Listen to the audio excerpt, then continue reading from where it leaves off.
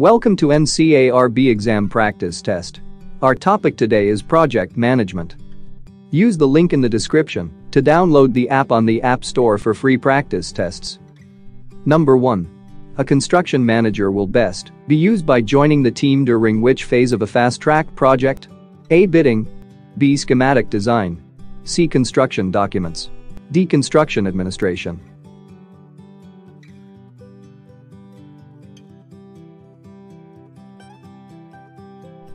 The correct answer is B. Schematic design. Explanation. The Architect's Handbook of Professional Practice identifies that an owner will gain the greatest advantage from a construction manager by including them during the schematic design phase and for the remainder of the project. This will provide continuity to the project in terms of a project design, budget, and schedule. A construction manager adds technical and cost estimating advice, so their joining the team early increases their value to the project and reduces risks associated with a fast-track project. The other three phases all typically occur after the design has been set.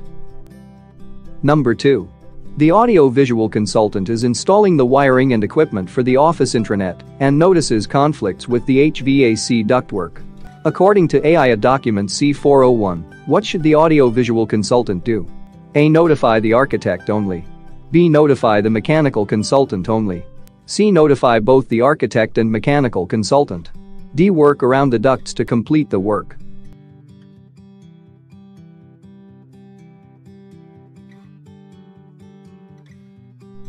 The correct answer is A. Notify the architect only.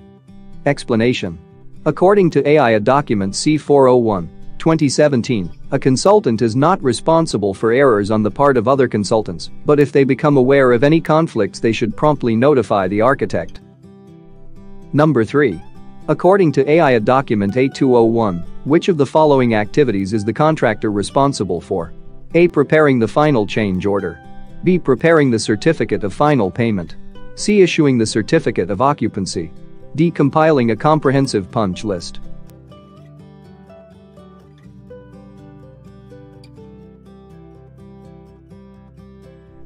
The correct answer is D. Compiling a comprehensive punch list. Explanation. According to AIA document A201, 2017, the contractor is responsible for compiling a punch list, providing notice of substantial completion, and providing notice of final completion.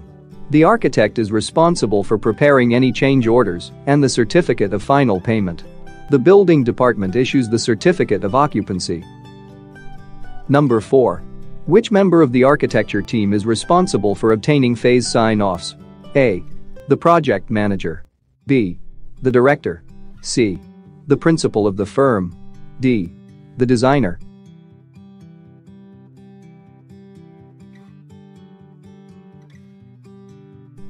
The correct answer is A. The project manager.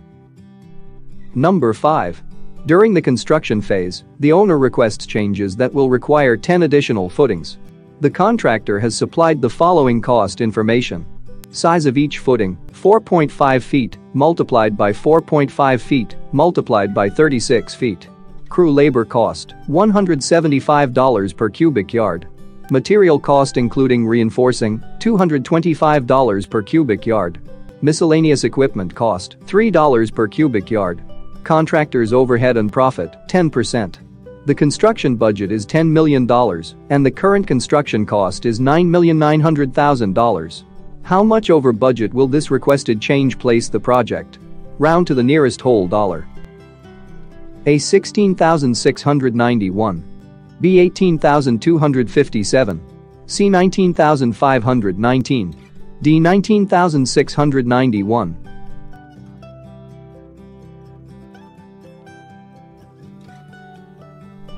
The correct answer is D. $19,691.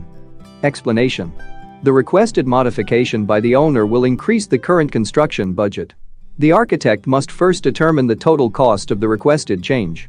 To do so, step 1, determine the total volume of the additional footings, 4.5 feet, multiplied by 4.5 feet, multiplied by 36 feet, all multiplied by 10 locations, equals 7,290 cubic feet or 270 cubic yards.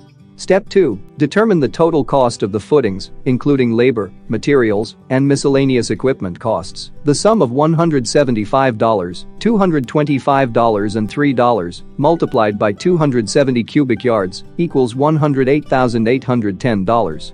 Step 3. The contractor's overhead and profit must all be included in the increased costs. $108,810 multiplied by 110% equals $119,691.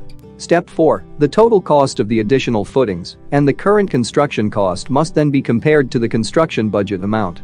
Round to the nearest whole number as stated, $119,691 plus $9,900,000. Then minus $10 million equals $19,691. Number 6. What is dependency? A common scheduling tool that graphically depicts all the tasks needed to complete a project, the sequence in which tasks must occur, and each task's duration. B. The relationship between a task that must be completed before another can start. C. The maximum length of time a non-critical task can be delayed or extended before it causes a delay. D. A detailed project schedule, breaking the project down into its component tasks and assigning staff members and other resources to each task.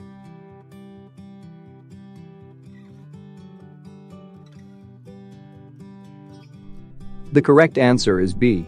The relationship between a task that must be completed before another can start. Number 7. During a peer review of design documents for the local university's new business school building, the reviewer notes conflicting code references for means of egress on the life safety sheet. The architect should design which of the following? A. The ICC and NFPA model building codes. B. The adopted state building code. C. The adopted code of the local jurisdiction. D. Whichever adopted code is most stringent.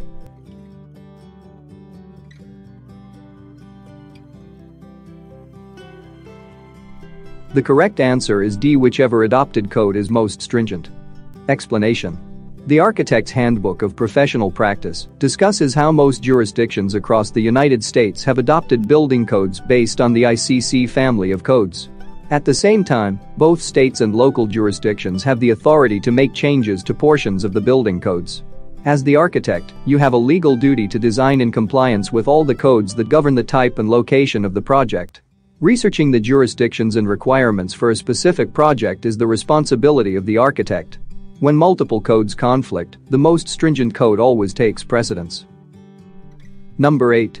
During the review of bid documents for a renovation project, the architect notices that several details are missing information due to concealed building conditions. The full scope of this work cannot be identified until demolition work is in progress. To control project costs and limit cost increases during construction, which strategies should the architect choose as part of the bid documents? A. Contingencies. B. Change orders. C. Unit prices. D. Addenda.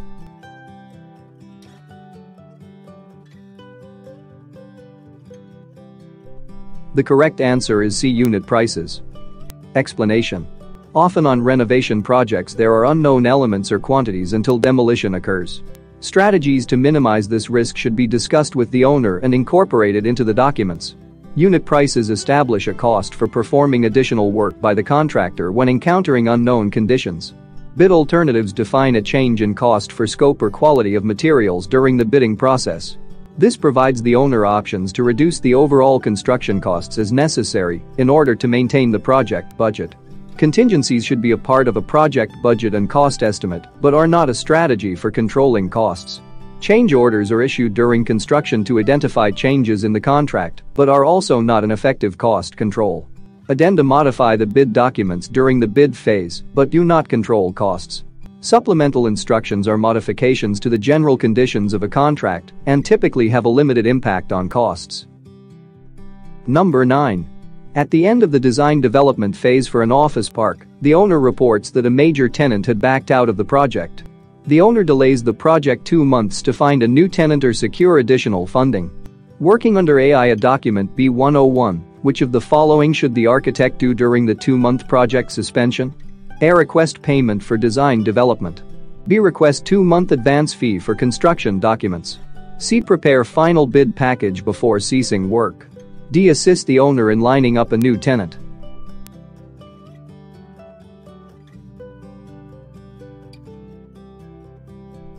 The correct answer is a request payment for design development.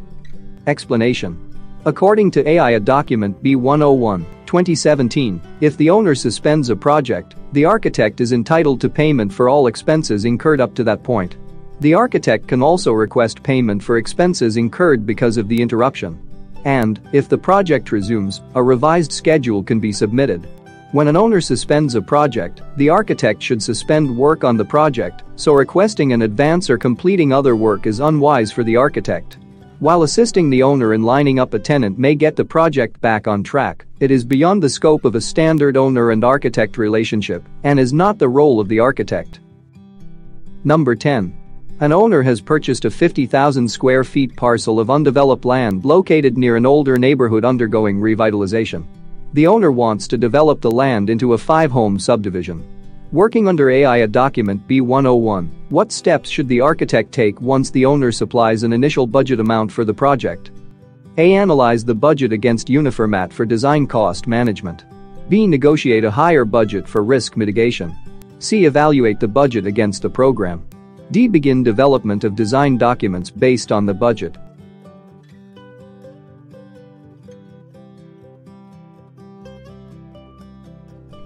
The correct answer is C. Evaluate the budget against the program. Explanation.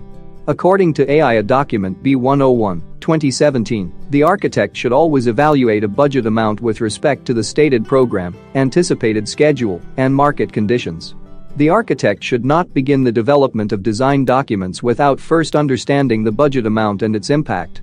Negotiating a higher budget as a risk mitigation technique is not a wise strategy and may jeopardize the project. UNIFORMAT is a classification system used for estimating construction costs and does not apply to project budgeting. Thanks for watching. Don't forget to like, share and subscribe to our channel for updated videos every week.